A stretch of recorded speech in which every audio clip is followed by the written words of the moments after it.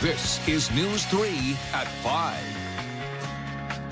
And thanks for joining us tonight. Back in the news today, the Powerball jackpot. We can't get enough of it, right? Well, Wednesday night, no one picked all the right numbers. And because of that, the jackpot continues to rise until tomorrow night's drawing. So if Wednesday's $500 million Powerball jackpot wasn't enough to motivate you to buy a ticket, you are in luck. That jackpot rose in the last 2 days by another $300 million, now sitting at $800 million. And that, of course, is because of the very strong ticket sales yesterday, and it's possible it may grow even higher before the big drawing tomorrow night. Dave DeLozier has his winning ticket and is here with more. He's got it. It's been nice working with you, Dave. Yeah. I'll go ahead and finish this story. Okay, thank you.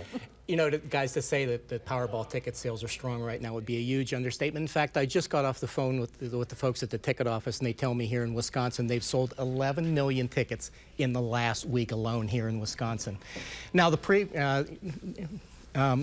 Now, yesterday's sales were double that of the previous record sales days. And for the vast majority of the people, Powerball is just dabbling with some fun. But for others, it's the thrill of winning, and that's a big problem. I'm just out buying Powerball tickets, hoping to hit the big one. And for John Lee, there is a method to this Powerball madness.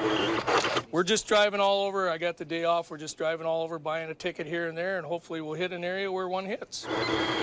The $800 million jackpot is a big number, but so are the odds of winning at 1 in 292 million. Better chance of getting bit by a shark this afternoon, probably. Or struck by lightning. And for most, this is about gambling a few bucks, having some fun, and being part of the buzz. When it gets to be this big, you gotta at least say you tried. I think the vast majority of people, gambling is fun.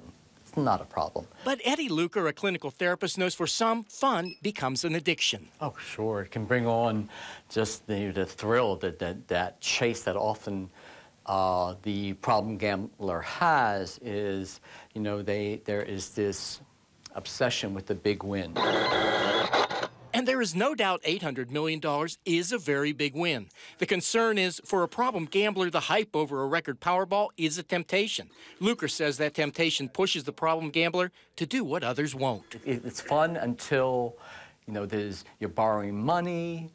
It's fun until you're lying about the money. It's fun, until the problem is set in. Now, Eddie Luker says that another sign of problem gambling is when you set a limit for what you're willing to spend and then you exceed that limit. Now, there is a hotline set up to help anyone with a gambling problem, and that number is 1-800-GAMBLE-5, and it answers 7 days a week, 24 hours a day. But again, guys, the thing about this is for most people, you know, it's just fun, but it is a problem for folks who have this problem. Yeah, not to make light of the seriousness of the gambling addiction, we all waste a lot of time daydreaming, too, wasting productive work time about how we're going to spend our $300+ million after taxes. Dave. It's up almost by $500 million in cash if you want it right now. Oh, all right. Dave, thank you very much and good luck.